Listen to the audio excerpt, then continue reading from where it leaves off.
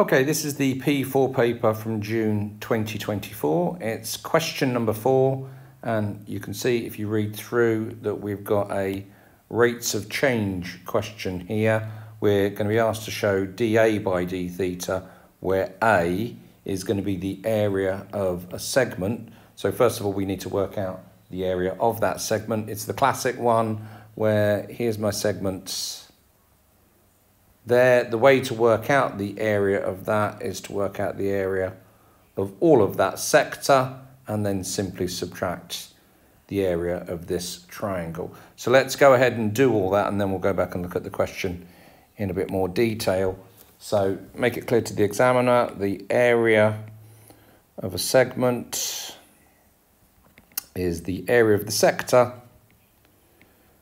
minus the area of the triangle.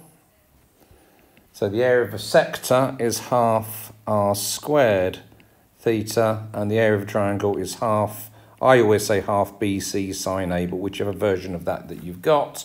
But obviously within the half BC sine A, half r squared theta.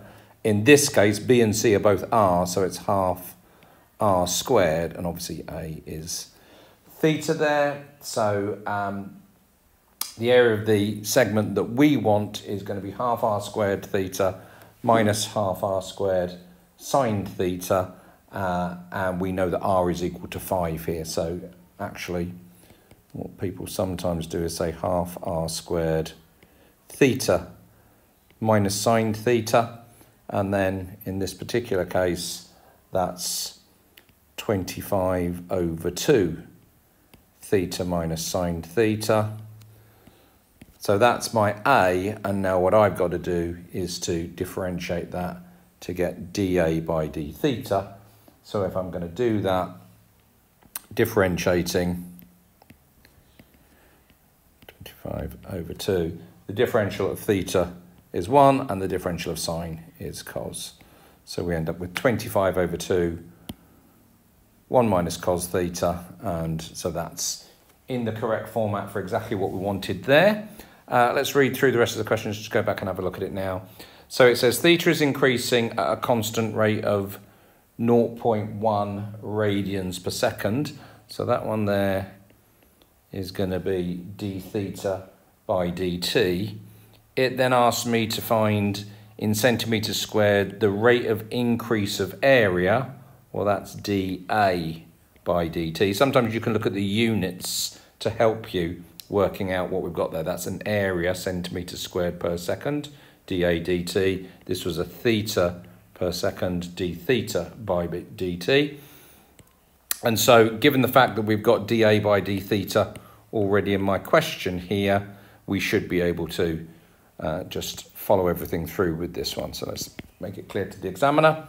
So we were told that d theta by dt was equal to 0.1 in the question. Excuse me, I'm being asked to find dA by dt, and dA by dt is dA by d theta multiplied by, now what's going to be multiplied by? It's going to be multiplied by d theta by dt, because then they will cancel and I'll still get the dA by dt.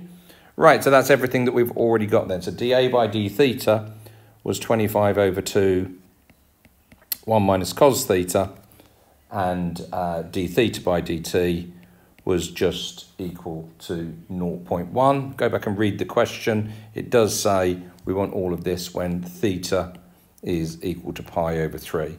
So if I now put theta equals pi over 3 in here, then 1 minus cos pi over 3 all times by 0.1, and you can just do it on the calculator. It actually works out to be 5/8. Don't forget to put the units back in. Just be careful with making sure, did I have it on the first part as well, dA by d theta, when we're going through, and that's just a formula. But any answers, make sure you've got the units in there just to be careful about. But yeah, no, that's a very easy, straightforward question number 4. Hopefully that all makes sense to you.